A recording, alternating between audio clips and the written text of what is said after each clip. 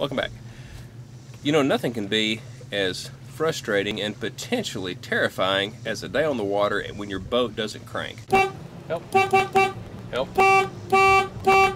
I'd like to share with you a recent mishap that we've had with this boat, a Tahoe 234, that involved the boat just not cranking, and when it did crank, it would exhibit a beep beep every 1 minute or so.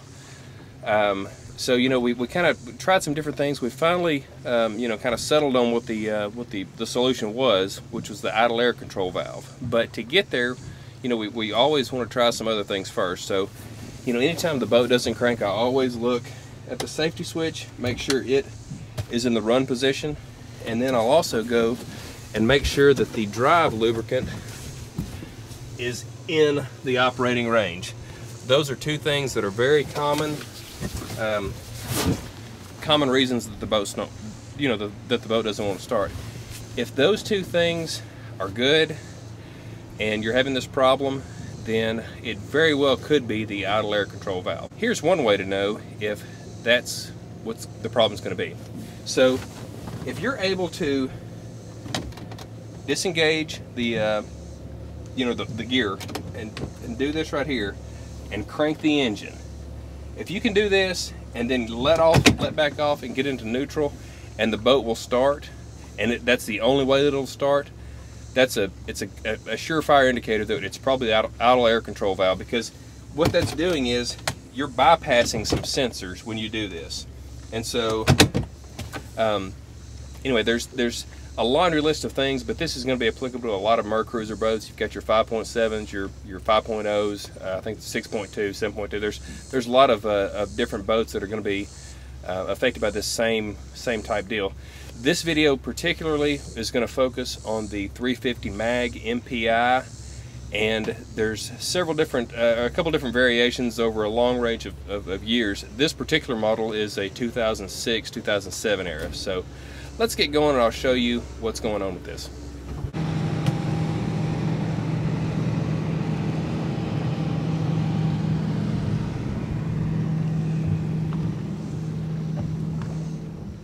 So the engine here is the Mercruiser 350 MAG MPI. There are several different variations of this engine, and whenever we get in there, I'll try to detail those variations along with the serial numbers and part numbers that you'll need for those that are going to be related to your engine based on the year of manufacture. So here we go. Let's look at the tools that we're going to use for this. We need an Allen wrench of the 3/16 inch variety. You can use a something like this, or just the regular, you know, elbow shaped one. That'd be fine. Also going to need some needle nose pliers, maybe some channel locks if the idle air control valve is stuck on there. We'll kind of use these to kind of help persuade that off, and then also just a 10mm socket wrench is good as well. Okay, and we'll start by removing the cover here. Just a simple thumb screw.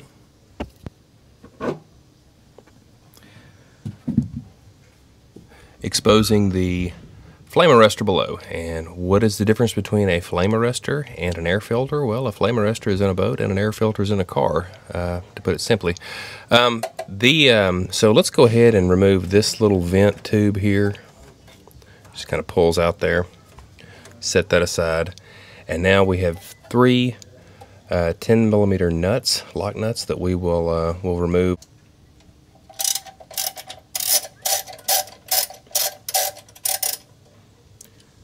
And you want to be careful with these because they are very small, and you do not want them to fall into the belly of the beast. That would be terrible.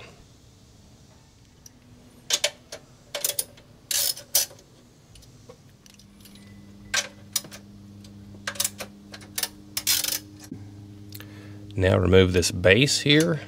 Just kind of wiggle that back and forth and pop that off. And now we can remove the flame arrestor. And you know, if you wanted to at this time, you could potentially you know, clean this thing out with some brake cleaner. You know, I think I cleaned this off with earlier whenever I did this repair with some carb cleaner, and you can see what it did to the plastic. It's just kind of discolored it, and maybe you know, I think brake cleaner is just a little bit easier on some of those materials. So it's your choice though. If you want to do it, if not, that's fine too. Okay, so here's our idle air control valve right here, and let's talk model numbers for just a minute. So if yours looks like mine and you have this little piece here with a little filter, then your model number is going to be 0W6500000 through 1A299999. And that's going to be, this repair is going to be very similar for that model as well as the previous models. The previous models are going to be, let's see here, we want 0M300000 through 0W649999. So let's cover this model, and we'll work through the parts as we go. The idle air control valve itself is going to be the same for all of those models that we talked about. That's going to be part number 862998. And you can see I have purchased the Quicksilver Mercruiser, the OEM version of this, and you can do the same. I think this was 160, 170 bucks online. You could find a cheaper alternative, I'm sure on eBay or Amazon or somewhere like that, for about $30 or $40. Also, something to think about, that if you are in the middle of nowhere and maybe need the part immediately, and the only thing that you have is a local auto parts store, you're going to be able to find that idle air control valve there is going to be the same as a 2002 Ford Windstar. I don't know why that is, because that's a Ford and this is a GM, but that from all the forums, that appears to be the common consensus, and I thought I'd pass that knowledge along. So the next thing that we're going to do is let's just take a look at there's a filter on this thing. So this filter right here, if you have the model like mine, you want to go ahead and change this filter at the same time, which I've done that there. That's that filter is going to be part number 35-8M2001-030. Now, if you have the older model that does not have this assembly, your filter is going to be located right down in here. And so that filter number is going to be, or they call it an IAC muffler, but it's essentially a filter. So that number is going to be 35-863-829, and you would replace that part by sticking it right down in there. You can probably see that I have purchased the part in error because I wasn't sure which model number I had. So I'm trying to save you some time with this one, and maybe some additional purchases that I had to make, and maybe you won't have to make those.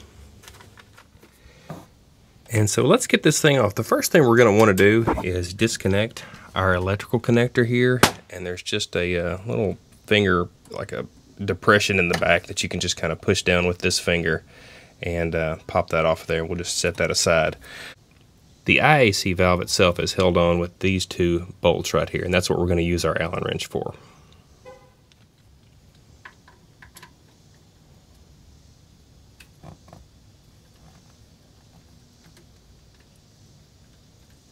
And you want to be careful with these as well, because they're not retained by anything, and they could also fall down into the motor well.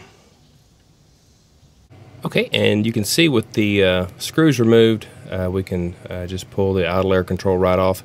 If yours has been on there for a while, it may be stuck, and that's why I say it would be good to put like maybe some channel lock pliers around this to kind of give yourself a little leverage to work it off of there. Here's another difference. We'll analyze the part here in a second, but let's just look at this. Okay, so if you have the newer model like mine with the filter here, you are not going to have to replace this gasket here. This whole entire piece, comes with the gasket, and is about a $70 part, and I don't think it's necessary to replace this. So we'll leave this alone, and we'll mate the new IAC valve directly up to this.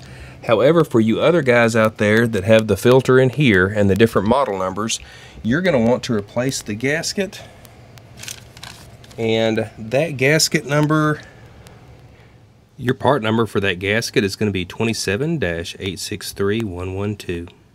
Okay, so here's a look down in the idle air control valves. You can see this is the old one and this is the new one. You know, I can't really tell too much on that, other than maybe this one's just a little bit more corroded, a little more crud in there. So anyway, we'll get that new one installed and get on down the road.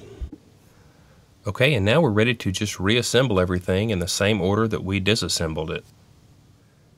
And don't forget to reconnect your electrical connector.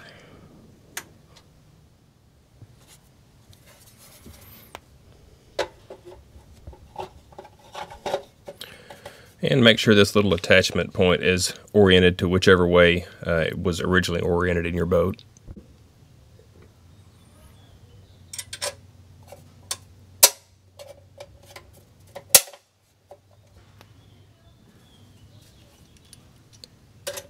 And I don't have torque specs for any of these nuts or bolts, but they're small and they have lock nuts. I just would not I would not go crazy on these things. Just tighten them up and call it a day. Don't try to prove how strong you are on these. Same thing goes true for these screws in here for the idle air control. And it was seriously that easy. So as far as cost savings on this, you know, it's not a very difficult repair. I don't know that a shop would charge you more than an hour's of labor, but you know, still that's going to be $150 in some places. So you're going to save that money, and really at this time of year, our marina is so busy that they may put you on a 2 or 3 week waiting list, and you know that could be a large part of your summer and going to restrict a lot of the use of your boat. So. You know, hopefully if you can do this yourself, you can save yourself some, not only money, but a little time on the water as well. And the obligatory test start.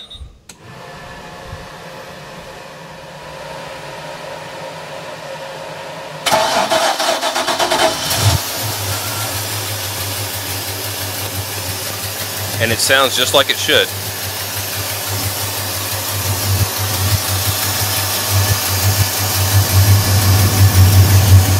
So if you found the video helpful, please give it a thumbs up, consider subscribing. We've got a lot of great stuff on the channel and more in the kitty. All aimed at trying to keep a few more dollars in your pocket and help you live the good life for cheap.